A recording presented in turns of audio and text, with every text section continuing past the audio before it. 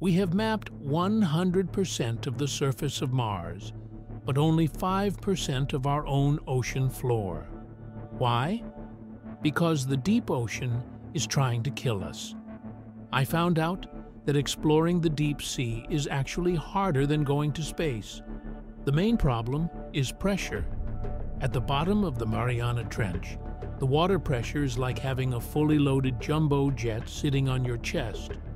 One tiny crack in a submarine hull, and it implodes instantly. You would be vaporized faster than your brain could process the pain. Plus, it's a communication dead zone. GPS, Wi-Fi, and radio waves don't travel through water. Once you go down, you are totally blind and alone. It is pitch black, freezing cold, and full of things we haven't discovered yet. It is the most hostile place on Earth. So maybe we stick to space for a reason. And that is exactly